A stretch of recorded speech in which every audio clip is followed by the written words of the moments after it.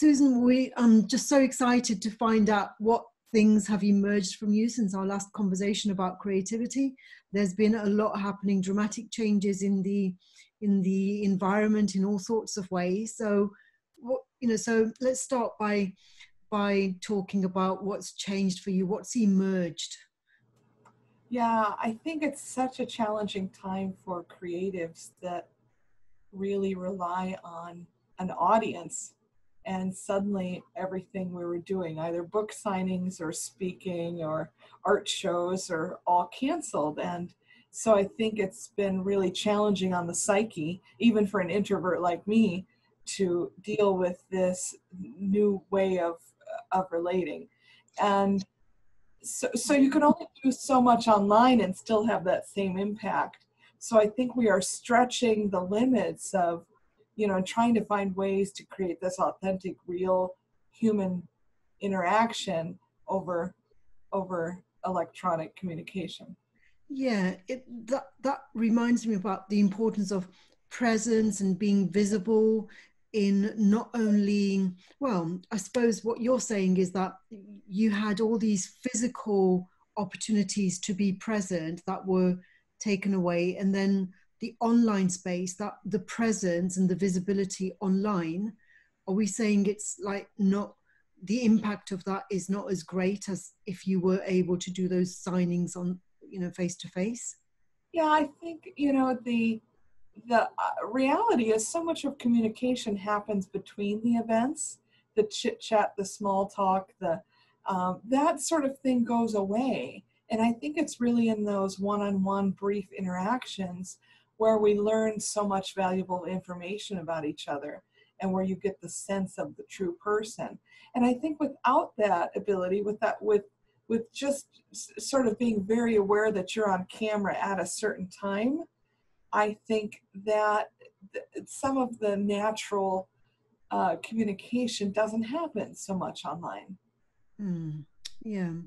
And so the impact of everything that's happened, has it made a deep impact on your presence overall?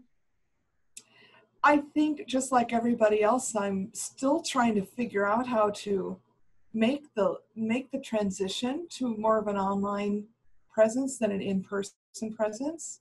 All of us are learning technology at new and different rates, and we're learning the importance of video in attracting clients. And I think it's just a learning curve, and some are keeping up really well, and I feel like I'm sort of struggling to make that transition. Last time I spoke with you, you were talking about stepping out of academia. Has that happened? Yes, I did. I left last summer, and so I've been working for myself for a whole year now, over a year. And challenges and obstacles, of course, I said goodbye to predictable income for unpredictable income. And what a crazy time to have done that, given everything shutting down. Couldn't have foreseen that. But again, how do you transition? How do you make the situation work for you? So that's what I'm trying to do right now, is just trying to find my way, like so many. And so it's been an interesting time. Yes, and there's just so much uncertainty, and in a way that uncertainty gives a very rich environment for creativity to occur. And at the same time, there needs to be a certain kind of safety net, doesn't there?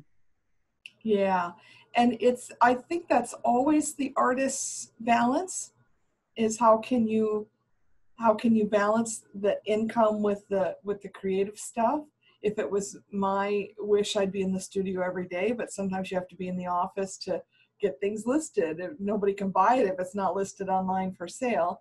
Nobody can read your book unless you put it out there. So I think the whole world seems to be in sort of this depressive funk right now. And I see it in so many people that are otherwise so joyous. And I see this sort of din of noise in the world. And I think that does affect all of us in different ways. I think artists tend to be very sensitive people. And so we're sort of internalizing all of this, and it's either coming out in our art or it's coming out in our relationships where we're digesting and dealing with it in different ways. I find I'm writing more than I have before because it's almost like I'm having a conversation with either the characters in creative writing or, you know, with a mythical audience out there. Right. And I suppose your positioning is important as well, like your presence in academia. And now that you're not in academia, you know, has that led to emergence of maybe different opportunities that weren't available to you when you were having to spend so much of your time doing the academic work? I definitely feel a sense of freedom. It's probably the best thing that has come from stepping aside from higher education. I find that I am not so regulated to the wee hours of the morning to paint, or I don't have to wait for creative bursts because I can sort of micro create those on my own. And yes, it's not, I always felt like I was trying to cram in my creative endeavors instead of now they're unfolding much more naturally. Um, Again, there's a mix of urgency for, you know, livelihood, always sort of trying to make everything you're doing commercially viable. And that might be the downside, is that some of the joy of, of, of creating is sacrificed for the actual, you have to, it's a commercial product, you have to sell it. That's right. Yeah, we've spoken about this with others as well, about passion. When passion is commercialized, it takes away something, doesn't it? You know, the It does. And it's not necessarily all bad, but it's definitely, you have to, this is why sometimes artists have such trouble pricing their work, because they get an emotional attachment to it in the creation of it. And how can you put a price tag on this piece of whatever? And so we find that there is sort of an emotional something that is a little clouded and a little skewed when suddenly everything you're putting out is potentially for sale. So I find one of the ways to curb that is when I sit down to do a piece, if it's not a custom order, is just to remind myself to have fun, and that this can turn out awful. It doesn't have to be something that's for sale. It can just be for me. And so it's a little psychological game I play with myself, but sometimes it's freeing and sometimes the work is better. right. And then, you know, when you're creating your artwork, sometimes there is like that end in mind, that is the purpose of it for, is it commercial or is it simply for your own pleasure? And I suppose that has an impact on what you create as well. And is that what you mean when you say you play a game for yourself, that you tell yourself that it's simply for yourself, but actually, you know, your intention is to sell it? Yeah, I guess by giving myself permission for it not to be a masterpiece or not to be something that has the quality or the standards that I normally have for my work, by allowing myself to just say, have fun. This doesn't have to be something you sell. This can just be an experiment, or this can just be something that you end up loving, that you can hang in your studio. By playing that game with myself, sometimes the work is even much better than had I said, all right, this needs to be a commercially viable piece. This needs to be in this price range. You know, if I can get out of my head a little, sometimes the work is just better. And in earlier conversations, you've spoken about how some of your paintings, when they hang up in hotel rooms, your intention is that people will feel calm when they see your paintings. And so the impact is the feelings that people will have when they witness your creativity. And when you start with that end in mind, of like the impact that your creativity is going to create, does that have an impact on your presence as well? Like, do you change in terms of the essence of your presence when you're creating something? Well, the long answer is that, or the short answer rather, is that it doesn't really matter to me the context, except that I want to make people feel, I want to make people get out of their immediate environment or their immediate stress and be able to look at something and say, oh, that's cool, or that makes me feel happy. Or it doesn't even have to be a real logical response, or an articulate response to the piece, but I want to make them feel. That's sort of essential to everything I guess I do, whether it's my characters in a creative writing or a play, or my stories in my nonfiction books. The end goal is to make people feel. But I think the long answer is that, especially when I know where that piece is going. I just did a piece for a bed and breakfast, and they said this was going to hang in their entryway as a greeting to their. Well, if you know that, then of course you paint a little bit more intentionally. So of course, a long road ended up emerging in the piece, because this was an off the beaten path kind of bed and breakfast, and it was a journey to get there. So the landscape naturally, came to be in this piece. So always the goal to make people feel, even if I'm not sure where that piece is going to end up. Right. Yeah. So that visual presence causes them to enter almost a different dimension, doesn't it? Yes.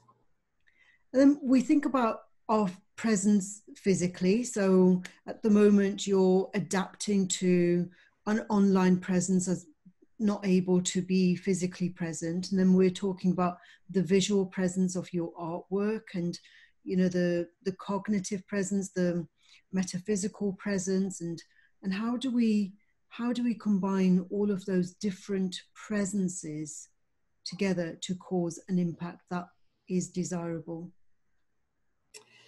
Yeah, I think that starts with really knowing who you are and what you're essentially about. And I know early in my art career, I was all over the map with what I was doing, because I was still experimenting. I was still trying to find my voice. I found I was good at lots of different medias, but I wasn't quite sure where I wanted to land and focus on. So I think knowing who you are, essentially, I think that voice comes through no matter what you're doing. But I think it's something that comes with age, something that comes over a great deal of time, to be able to look back and just see how you've evolved. But I think it has to start with knowing yourself. And knowing yourself, and knowing your audience as well, I suppose, knowing who Yes. with. Yes, I never know quite who's buying my art, but I always know that they loved it. There was a reason that it was purchased. Often they will send in comments before they've even received the piece. Oh, I just love this piece. I can see it in my dining room. I can see it in my office. And so the fact that they have made that connection to the piece before it's even in their hands is quite remarkable to me. It's probably it's the best compliment you could give an artist. And a lot of making art public, as opposed to simply doing it for our own pleasure, it's very much about building relationships, and you're having to build relationships with people that you will never meet, building relationships with people that you will never see, people that you can't imagine, because you just don't know who's going to buy your work. So at the same time, it's like they already exist in somewhere, and it's like making your presence and their presence, like building the bridges between the two, isn't it? And seeing like how the communication emerges to connect, to make those connections between yourself and your potential buyers. Yeah, and it's how do we do that? It's probably happening in ways that we don't even realize that it's happening. It's a particular hue in a painting that somebody latches onto and that reminds them. I paint with this green, for instance, that I remember this round plastic outdoor table on our back patio when I was growing up. I couldn't have been more than 3 or 4, but this bright green plastic table we thought was so cool back then. And that color green sort of is emblazoned on my memory. And so sometimes I will pull out that green because it just makes me happy. That could be the very thing that somebody's connecting to within a painting. And we don't know why. We don't know why we have an emotional connection to that color, but we do. And that can be this kind of silent stuff that we never know how we're connecting with somebody. But I do think that between the color and the form and the size, or even just the title or description of a piece, something connects with someone, and they need to be a part of that image, almost as though that image, that artwork becomes a little piece of their own story. And yeah, and it's all about stories within stories within stories, isn't it? Like you have a story about that color green, and somebody else will have maybe a very different story about the color green, but there's some sort of connection between these different stories that make up the jigsaw piece. Yes, yes. If you talk to people in terms of their favorite cartoons when they were a kid, they will often place themselves in a particular spot in a home, or associate a television show with the time of day. I remember getting off the school bus and watching, I think it was Gilligan's Island and the Brady Bunch, until Mom got home from work. And so I associate those with a particular time in my childhood. And I think when we use metaphors like that, and then so the television shows become a metaphor for or a symbol for a particular time in someone's life, I think, boy, we've just made a connection based on a television show, but it's much more than that. And so the same thing I think is with art. We make a connection, but it's much larger than that little moment. And also, like you refer to stories from your past, and they have a presence because they still influence you. And there are stories about our future as well, stories that are imagined, and they also have the presence of these stories that we imagine about our future also have an impact on us, because they may be inspiring us to take certain actions, and that leads to emergence of, you know, connections and opportunities and spaces that wouldn't exist unless we had imagined. Yeah, and I often think of life as handing us little clues or little signs about maybe what we're supposed to be doing or where we're supposed to be going, and I couple that with that creative presence, as you say. I think it creates this full picture for us. I'm certain that we are largely unaware of the things that are impacting us. I think if we're really honest, sometimes we don't know how we got where we are, or we don't understand exactly what led us to do something. But we were sort of sensitive to the changes around us, the conversations, the little signs that life gives us every day. And so if you're a person of faith, you might see that as divine intervention. If you're without a particular faith, you might just see that as the universe calling to you. But something's happening, and I think those that can those that are most aware of those things are probably more successful in connecting all the dots. Yeah, because there's so many different dimensions to life, isn't there? You know, there's the physical dimension, and then there's, you know, the universe, as you say, and there's so much that is unknown to us, and we just don't know how those unknown influences, whether they're unconscious or whether they are just beyond our realm of awareness, that we don't know the influence. Yeah, and I think here's a whole conversation about you know how we're wired, personal preference. I think those that are most successful are really in tune with how they work best. And for instance, I no longer work in the middle of the night. I used to. I used to, when I was younger, get a creative inspiration and just get out of bed and go to it. The older you get, you value every hour of sleep you can get wherever you can get it. And so I don't do that so much anymore. But now I'm a 5 a.m. person. I was never a 5 a.m. person before. 7 was more my speed. So now I find that it's just shifted. And so now I become much more regular and ordinary about my schedule. But there is something, again, if you look at highly successful people, almost all of them have a structure to their day.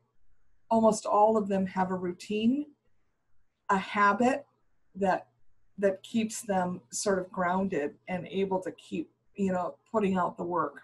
So I think we ought not to negate our personal preferences. That's how we're wired. That's how we were born. And I think a lot of people say, oh, I want to look like this, or I want to fit into this box. And so they negate those little things about their preference, time of day that they work best, things that they like to eat, temperature that they like to be in, the landscape that they like to look at as they work.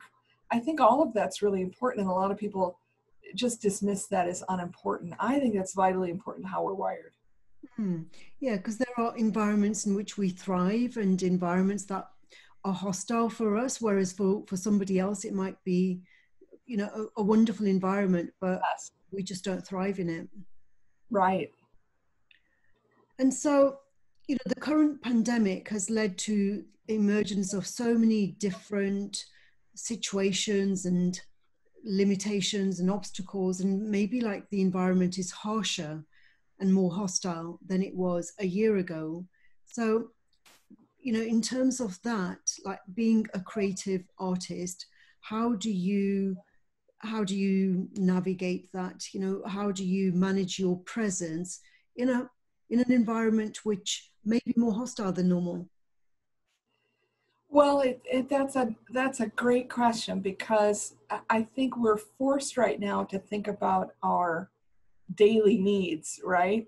Income, water, air. It's sort of survivalist mentality on some level that maybe we didn't think we'd ever live to see. And then we couple that with the need for art. And I talk about it as a need because I think aesthetics, the study of beauty, beautification, I think that's not an optional thing. I hear so many times people say, well, we're gonna cut back on our entertainment budget, or we're not gonna buy, stuff for the home anymore. But I say that it's the stuff that you surround yourself with that impacts your view of the world, that can help you to think more positively, can inspire you to think higher thoughts and get more done. And so I think that it's unfortunately a time where people are starting to cut those things that they view as optional. But I never think that artistic things are optional. I think it's the need to express how we're feeling for first and foremost. It's really important for everyone to be talking about how they're feeling. I think mental health is more important than ever. And I think there's a real connection between mental health and the arts, which would be a whole nother show. But I think that art isn't optional. Art is a fundamental part of our expressive nature. And if you look at every culture throughout history, every culture expresses itself, has that innate tendency towards self-expression, whether we saw it in early man with hieroglyphics, music, dance, it's everywhere.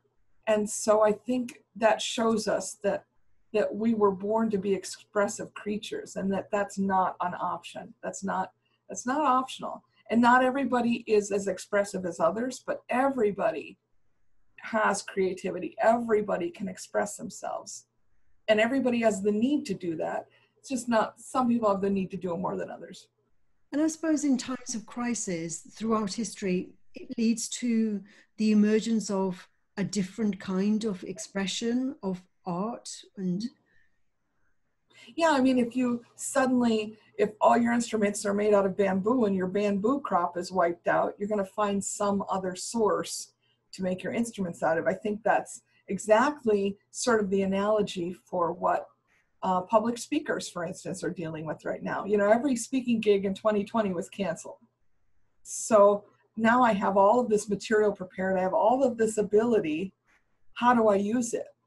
So I just started to put out some video content. I started to connect with other speakers, and I find myself evolving. It's not ideal. It's not what I would like to do. I'm much more a one-on-one kind of person, but you evolve and you adapt. And I would say that that's how civilization has done it all these years. Right. And so instead of being on stage with an audience, we have to be on stage online. And maybe the impact of our online presence is not going to be, it's going to lead to an emergence of very different things compared with if you were speaking on stage in the physical realm, right? Yeah, because when I'm on video, people can pause it. They can leave the room. It's much more of the buy-in isn't as much. You're not on camera. Just the person is on camera, right? So I'm a viewer. I'm watching. They're not on camera so much. So the ability to get someone entirely engaged is much harder online. It's just easy to mentally check out, check your cell phone, keep multitasking. So I would argue that it's an opportunity for speakers to really hone their craft and to work on their storytelling and to really engage people and grip them right from the beginning. All of the stuff we used to be so concerned with in public speaking that has sort of fallen by the wayside. Smoke and mirrors and video and special effects and all of that might have become more important than the actual message. And I think it's forcing speakers to get back to the message, which is a good result. Right. And I suppose, since social media and we have all these influencers on YouTube, influencers on Twitter, influencers on Instagram, and all of these influencers, they have a tremendous amount of presence, and yet they may never have spoken publicly on a stage in front of an audience. They're only ever speaking to the camera. Yeah, and I sort of admire those people that have been able to take a free platform like Instagram and get thousands of followers and to put out very little content, just a picture a day, a quote, some sort of funny meme, and they've created massive followings. There's something simplistic about that I really like and admire. It's not, just Instagram in and of itself. If you really break it down, it's a very simple platform. And so it has its limitations, but it also, it has a real, clearly it's grown during the pandemic. Its usership is way up during the pandemic. So we know that something's working there. Likewise with Zoom, maybe like 5 years ago, people didn't know what Zoom was. And now, everyone from education to industry is using Zoom just like they're using their mobile phones. Yes. And you know what else it's done? It's caused us to think about the price tag we put on things.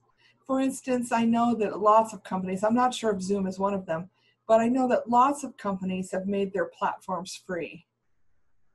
And because there's something about the good of it, right? Just doing it for the good of it. I know that they have simultaneously found out ways to profit also. But there's a lot of generosity that I see in the world in terms of companies giving away things. I've even done some meetings online just for free, just because I can, because I'm at home. And it's not costing me anything but an hour of my time. So why not engage in something, have a conversation, do an interview with somebody who, you know, normally might have paid me. I'm just going to do it for free because I can. And I see a lot of that. And that's like the best of the human spirit that I like to see. But it causes us to then think about the value, just like when MIT and Harvard and all of these big schools put their entire curriculum online for free. It sort of leveled the playing field. We sort of saw higher education in a different light, right? We sort of started to think about, is the higher education paradigm still valid, which I know we talked about last time, but I think the question is still valid. And so how do you price something? How do you make a profit from something? And I think people are having different conversations about what ought to be free, what other people are doing for free. How does this impact what I'm pricing my own stuff at? And then just the larger question about the value of content for content creators. That's a big discussion. That's true. That's right. And I suppose when you know, Zoom or Facebook or Instagram, they are offering their services for free, they are creating a presence through the value that they are adding to our lives. Their presence is felt. We know who they are, and they become an integral part of our life. So we're allowing them to take up that space in our lives, and so it becomes like a reciprocal thing in a sense, because we're using Zoom, they're allowed to sell some services of it. You know, if we weren't using it, they wouldn't be known, and therefore they wouldn't be able to make the profit that they're making from the other services that they sell. So it's like a mutual thing, isn't it? Right. And I think, I suppose that the long-term marketing strategy is that when life gets back to normal, if it gets back to normal, then they have created this desire and this need for the product, and then maybe it's no longer free. But people can't live without it, so they've created the need for it, and they can't live without it. And so therefore then when they start to charge again, people will buy because they've come to rely on it. It's a great marketing strategy. Yeah, because we've allowed it to become an integral part of our life that, as you say, we can't, it becomes an essential. Yes. So I think the goal for speakers and artists and writers is to put out enough content so that we feel that when the pandemic is over, that we're still needed, we're still desired, that people have come to rely on our stuff for their well-being. Our presence is associated with value. You know, if we can make our presence felt in a way that it's truly adding value to people's lives, making a positive impact, that will integrally lead to emergence of other opportunities to add more value. Yes. To summarize then, Susan, presence, emergence, and impact. So in your work, what do those three themes mean to you? Presence is, learning how to adapt to whatever life gives you and still being able to be in people's lives, whether it's virtually or through the written word or through the visual image, to still be present. I think our impact is as much about us as it is about our viewer, our audience. And sometimes we will connect in ways that we're not sure about. We're not sure why somebody resonates with that piece. It could be as simple as color, could be as simple as the form that it takes, but we have a mutual shared connection through that one thing. And then, so that's impact and presence. What was the other? Emergence. emergent. Yeah. So yeah, I think that we as people need to keep expressing ourselves in ways that allow us to keep emerging new ideas, new forms, new thoughts. And so I think that we self-limit, and that we ought to maybe take into account more of our own, how we're wired, our personal preferences, our likes or dislikes, so that we can forge a better or stronger connection with the world by being more aware of who we are. Excellent. Well, thank you very much, Susan. It's been a pleasure speaking with Thank you you. again. Likewise. Okay. I'll speak with you soon. Bye for now. Okay, very good. Bye-bye. Bye.